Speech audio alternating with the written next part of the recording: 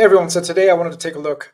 This is a slightly different video, I should say. This isn't as popular as the ones that I usually respond to, but this is really related to a lot of what I see. People coming in who want to talk about vitiligo and autoimmune, what they're often talking about is what's in this kind of video. I haven't seen this in full, but let's take a look. This is called Diet in Vitiligo by Life Force Homeopathy. Hi, my name is Dr. Rajesh Shah. I'm the director of Life Force, where we treated patients of vitiligo, over 7,000 patients from all across the world. So just saying that you've treated 7,000 patients doesn't really tell me much. What's your success rate? What's your reversal rate? Let me see some before and after photos. I can just say from personal experience, when I've been to these kind of clinics in India and elsewhere, a lot of people have been going there for many, many years and see hardly any improvement in their vitiligo. Not to say that some people haven't benefited, but I don't know. Just telling me that you've seen patients doesn't tell me very much. Well, we'll talk about the diet in vitiligo.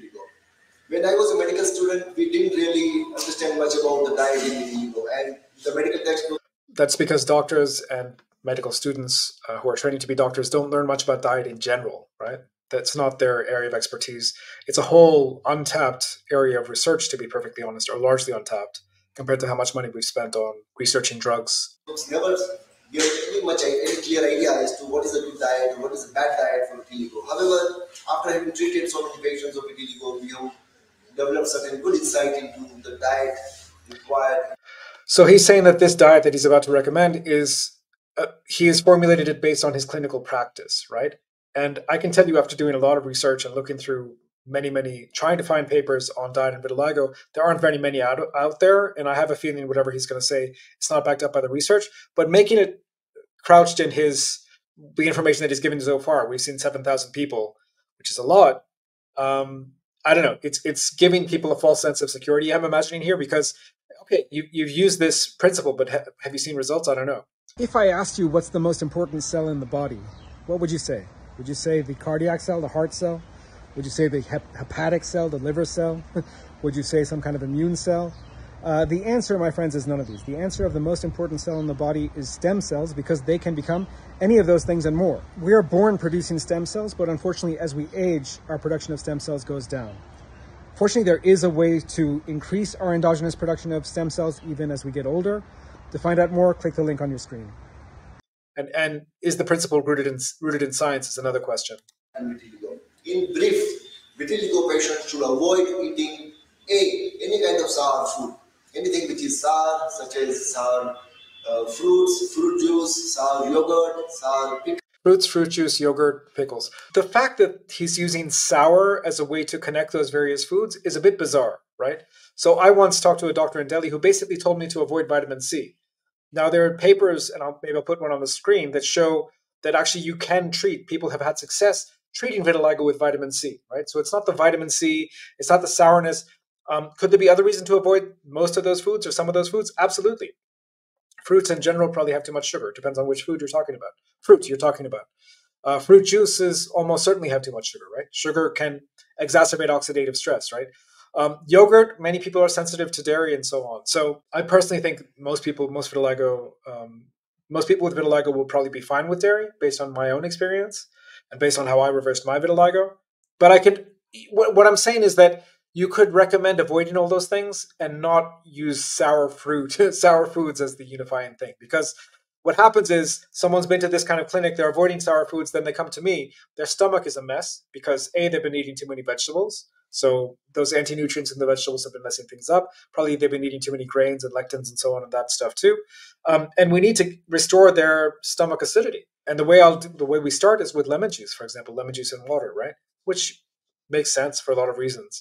And they will have really grave misgivings about lemon juice and water because of people like this telling them to avoid sour foods, right? So we need to be very specific. Fruit and fruit juice is one thing.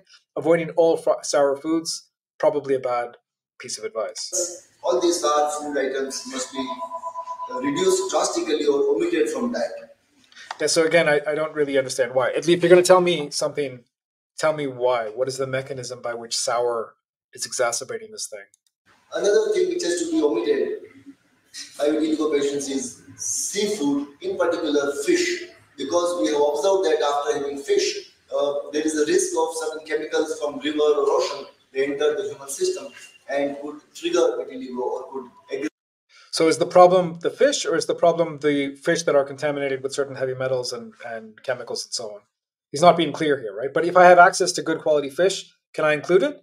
He's not telling me. I mean, I certainly think, again, what I've seen, people reverse vitiligo eating fish, people reverse vitiligo without eating fish. I don't think it's super, it's not important one way or the other. I didn't avoid fish. I don't eat that much of it because I don't live near the sea or near an area that's famous for seafood. My clients, if they want to include fish in their diet, they seem to do fine. Vitiligo. These are the reasons for which we ask our patients to avoid sour food and fish. So all patients of vitiligo are better avoid these food articles. Third is about other animal proteins such as meat.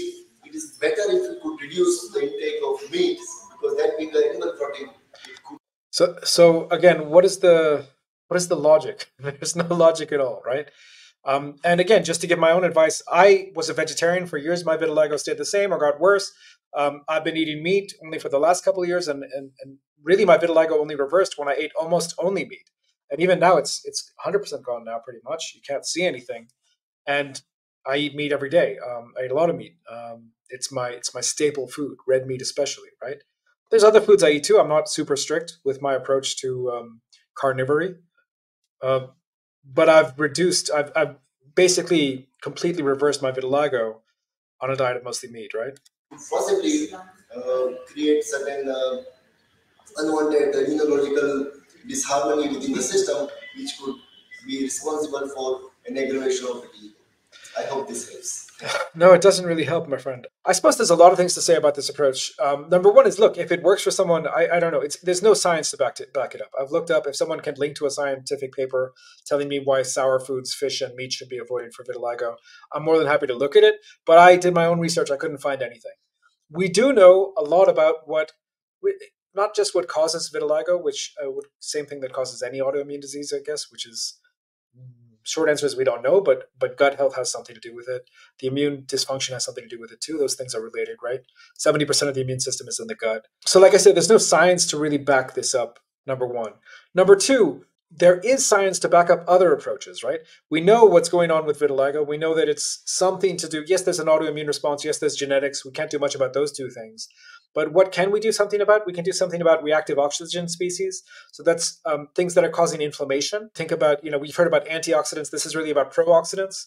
And by the way, a lot of those pro-oxidants are found in vegetable foods, not so much in meat. Avoiding meat, like you got to give me a reason why it would be the case.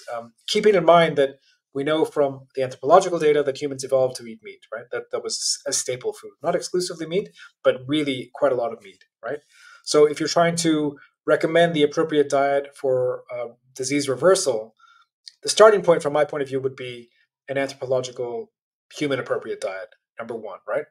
I mentioned reactive oxygen species. The other thing really is the sympathetic versus parasympathetic tone. So if you can imagine the kind of stress you have when you're running away from a lion or a tiger, that's the kind of stress response called the sympathetic nervous system. And we know that in today's day and age, we tend to have too much sympathetic tone. Um, we tend to be too much stressed at low levels, right? Not those high levels of stress when you're being chased by a tiger, but levels of stress when you're having a fight with your spouse or your child or your boss or whatever, or you're just frustrated with watching the news, whatever it may be, right? Those low levels of stress are contributing to a certain kind of sympathetic tone, which is bad for autoimmune, which aggravates autoimmune. So if he had said things like breathing and yoga and meditation, like that would be far more science based in my mind than anything to do with sour foods. The sour food trope is a complete, like, why are we talking about this? It doesn't make any sense at all. And if you're serious about diet, then you need to look at diets that reduce reactive oxygen species. Ketogenic carnivore diets are one such dietary form. There may be others, but the one that has the most data behind it is really ketogenic diets. Thanks. With that, I'll see you in the next one.